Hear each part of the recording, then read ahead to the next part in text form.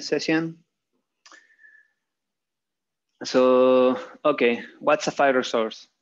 A file resource is a resource that we can download through the API, and it has a file.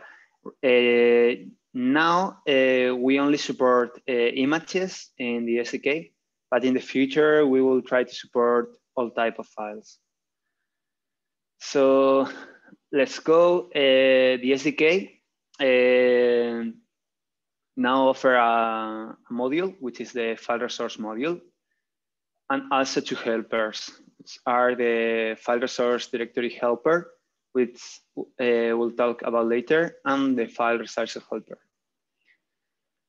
This will be used to resize the images. Okay, so the workflow of when we want to upload and download images will be something like that. So first of all, we download the metadata and the file resources. So when we download the metadata, we can ask the SDK just if we want, but if your application is gonna use images, you will be able to, through the SDK, ask for the file resources that are associated to your data.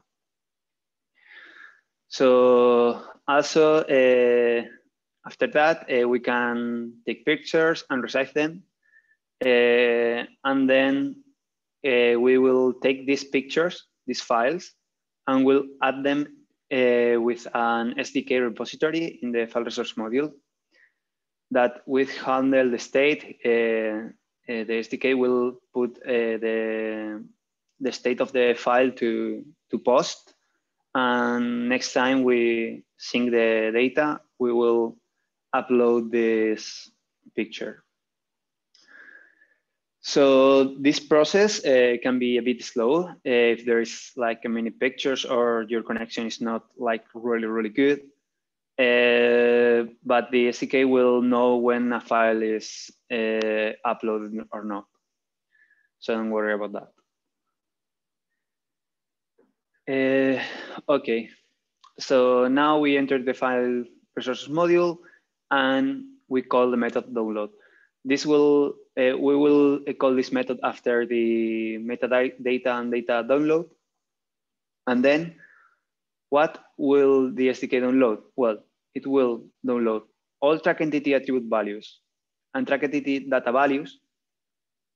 So for tracker and for data elements, whose track entity attribute type and data element type are image type. So in when you enter to maintenance, you can select the type of each attribute or data element.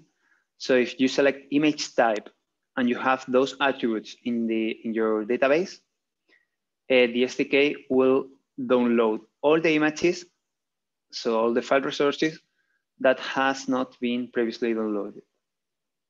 Okay. So it's a bit tricky, but it's just like all the attributes, the type image and all the data values of type image.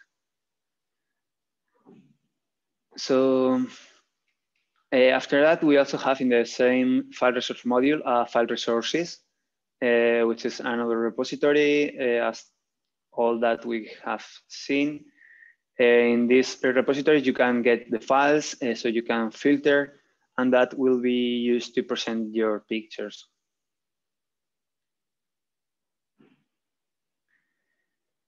Okay, when you want to add a new file resource to the SDK in order to upload it, you will have to use the add method here and pass the file. So this method will return the UID of the file resource that we are creating. And this UID will be used to update the track entity attribute value or the data value associated with the file. So you will have to go to this attribute value for this track entity instance, for example, and set this UID. So you will link the file and this attribute, And when you want to show the image, you will just have to see if the track entity attribute value type if the type image, and then present it in that way. For the file resources upload, well, you have to go again to the collection repository of the file resources and just call the upload method. It's very easy, so you just have to do that. And it will trigger a series of calls, and all the files will be shared to the server. So after this call, you will, so the SDK will provide you new UID of this file resource. That means that when you create a file resource, you get a provisional UID, but when you upload it to the server will rename this UID and get another one, a new one. And you will get that one, and and the SDK will automatically rename all the UIDs.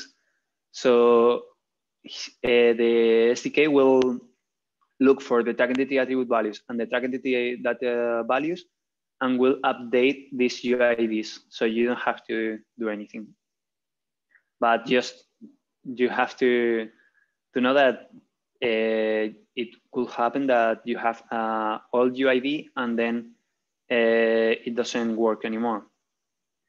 So you will have the new UID. You have to take care of that.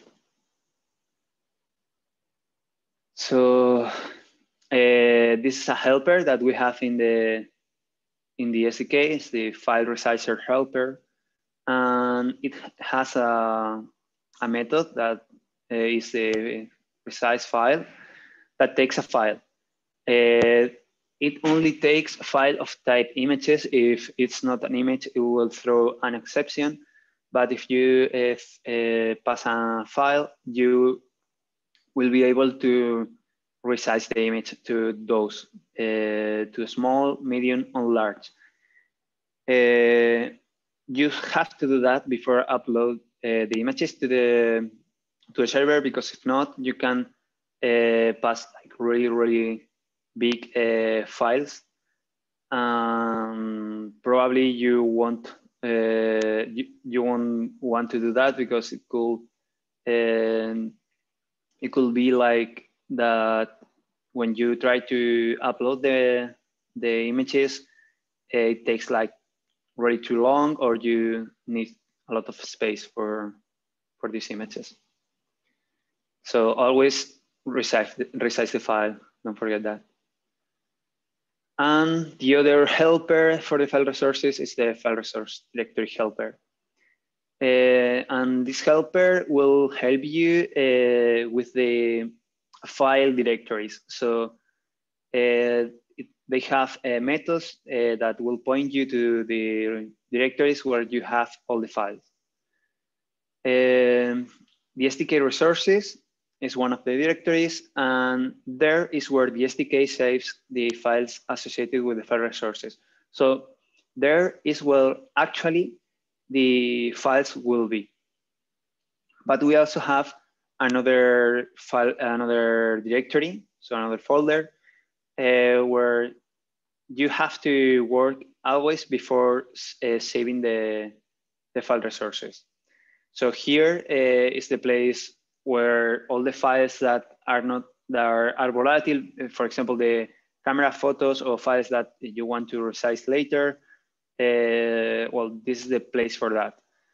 And this is the place for that because maybe you want to have like a really tidy file resource directory here, where you only have the actual resources of the pictures, and here you can have like all the other things. You have to take care because other applications in Android or even the user can delete these files. So you have to tie this cache resource like proactively. You have to clean when you create a picture and you put it there. You have to always remove this picture after you have moved this picture to the SDK resources directory. So we are gonna do an exercise about this thing. So don't worry, we will be able to understand all that thing, what the image is. So now we have this exercise. I think it's gonna be a really cool exercise because it's not just about data. We are working with images, and that's kind of fun in our world. So, okay, what we are gonna do? I wanna try to take a picture and save this picture as the image state. So now we have a track entity instance with the type person, which have the name, which have the last name, but also have a picture. So we are gonna try to set this picture and create a new file using the directory helper to get the cache file to use to store the temporary file, the temporary picture when you take the picture. And after that, we're gonna use this picture and we are gonna use the file resizer helper. We're gonna resize the picture. And after that, we are gonna save the picture with in the SDK, in the correct folder. So let's go. You're gonna see the exercise. First of all, we have the initial branch here, which is the exercise 9, file resources. And this is the exercise class. We are gonna use again the code executor activity as before. This exercise is not that difficult, so I hope you all can solve it kind of quick. So I'm gonna see you how it looks like. So you have to go to the code executor activity here. And here, the first part of the exercise is just a line where you have to use the file resource directory helper and get the DHIS resource directory. So you have to create a new file. So you have to use the new file and then use the directory helper. So if you come here to file, in the constructor,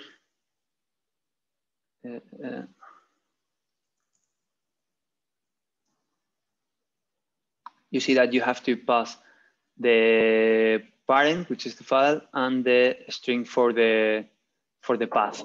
So you have to pass the path, and for that you will use this directory helper. And after that, you're gonna have to insert the file to an attribute. And here are all the instructions. And you can do it here after this line. So you're gonna use this track entity instance that use this method that is like the same that we have done before. So it just create a track entity instance and give it to you.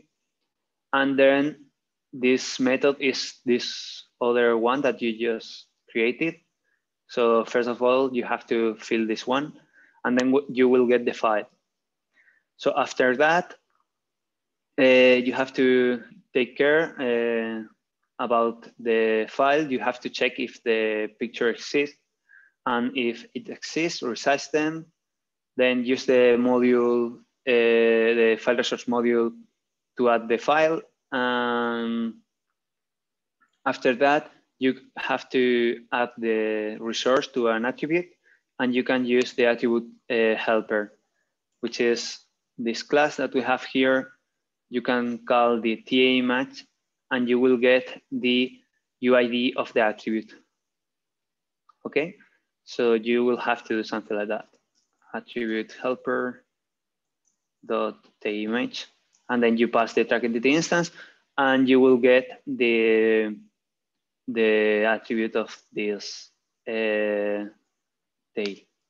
for the picture. After that, you have to come here, come to the code executor, execute the code, and then you can go to your track entity instances, and you will see here a new track entity instance with a picture, just like this one. So first of all, do you have any questions?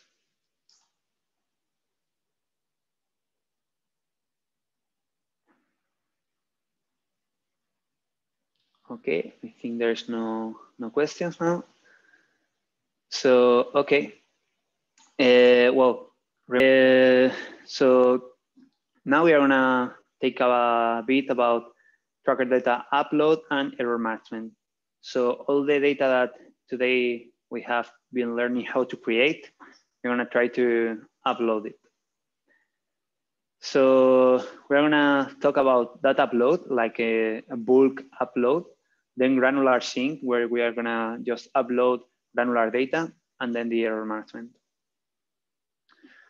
So first of all, the track entity instance and event repositories here, we have an upload method. And this method will be used to upload track entity instances and events without registration. Also, you can use some filters to filter in these track entity instances uploads, just to upload the track entity instances or events that you want.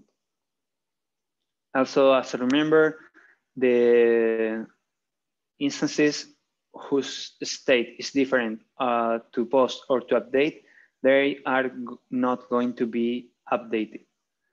So as I remember, I just put here this slide from yesterday. So if you want to call upload and you want these track entities to be uploaded, they have to have these two states. If they are synced, they are not going to be uploaded. Also, if they have error or warnings, they are not to be uploaded either. So you have to make some changes here to get to change the state to update. Then you will be able to upload the data again. So what happens when you update the data?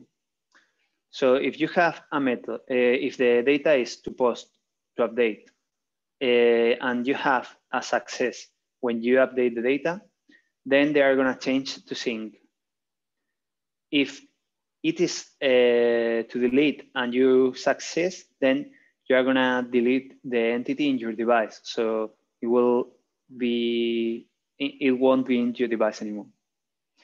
But if you have an error and is any of these three states, you're gonna get an error or a warning. Depends of the type of error you are getting. So for the granular sync, you can add the filters that you want, but one of the typical filters that you have is filtering by the UID. So if you filter by the UID and then you call the upload method, you're gonna filter and concretely track entity instance. So you can add more filters if you want. And for the conflict resolution, because maybe if when you try to upload some data, you can get an error from the server. And in case there is any error in the upload, the SDK will make two things. We'll create a record in the table track entity import conflict, but it also will mark the TI or the enrollments or the events with the errors or the warnings. So we'll change the state of these entities. And also the track entity import conflicts for a TI or an event are removed if then you create a successful sync of this element.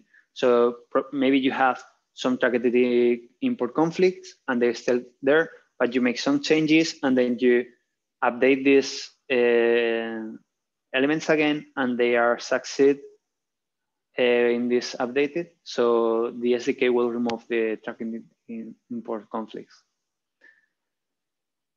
So here is an example of how the SDK will propagate upwards the response. You have this TI with an enrollment and also with an event. All of them are from the TI. And you upload this whole thing to the server. So then the server responds and okay, the TI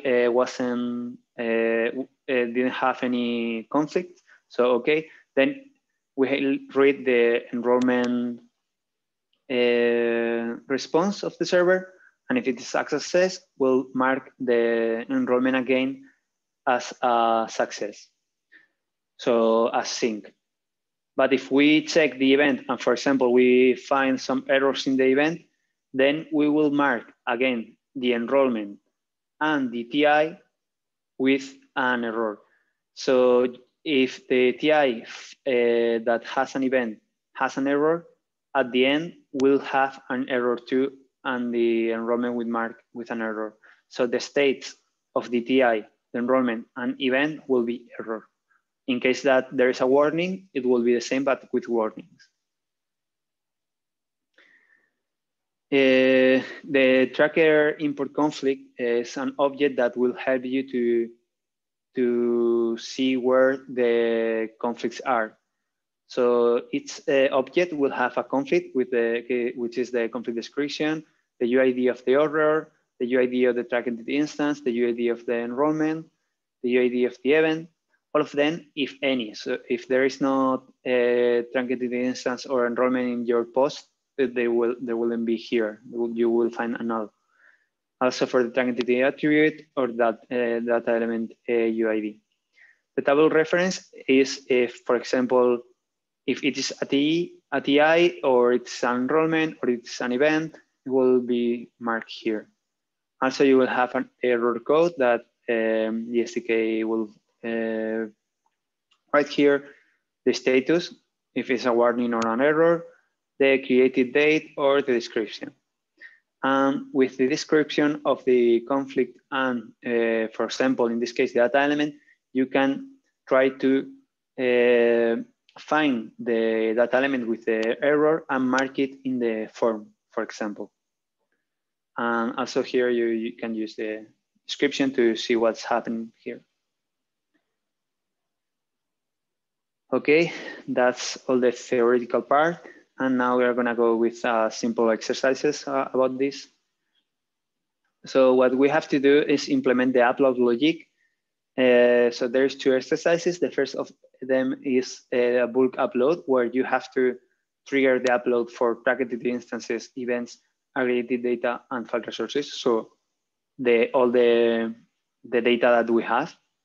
And we can use Flipper to inspect the post call and see that we are really uploading all the files. So you can make some changes in a track entity instance or an event or in aggregated data, even some file resources, and then try to inspect the post and see that they are uploading. So you can, after that, log in our URL and check that the data that you have uploaded have been created in the server. For that, you have this initial branch here, which is the exercise 10A bulk data upload. And the exercise classes, in this case, is only the main activity. For the second exercise, we just want to upload one single TI. So you're gonna try to use the upload method, which is in the track entity instance repository, and then filter by UID. Also, you can use Flipper and check that the track entity instance has been created and upload. For that exercise, you have all the information about here. So it's the branch exercise 10, granular sync, and the exercise is here. I just repost this first branch, the exercise 10A. So if you, in case you didn't find this one, you just have to go and fetch the data. So you can come here, use tools, git, and fetch again. If you fetch again, you will find here the bulk data branch. So after that, I'm gonna show you a bit in the exercise, the main activity.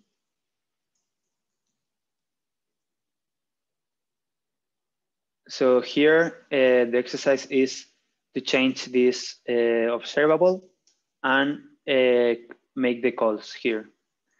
Also, you can concatenate these calls using concat with, okay? And for the other exercise, you will have to switch the branch and go to the identity instance adapter. So I'm gonna do that now.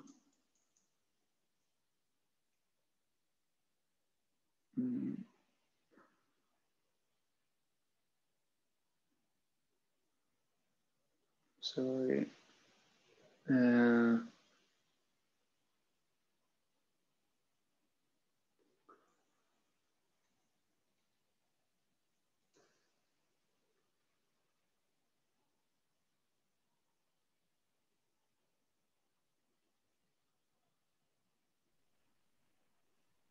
I think it's 10B.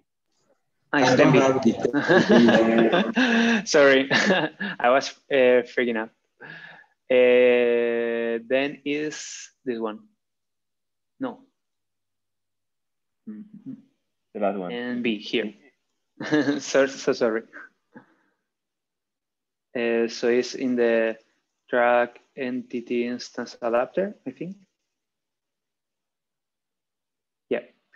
So here is the exercise.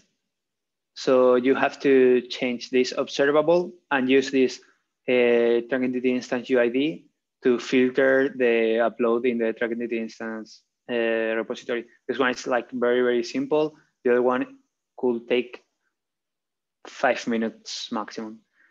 So we are gonna leave you 20 minutes for both exercises. If you get stuck with the branch thing, just tell me and I will help you to find this branch. Yeah, do you have any question?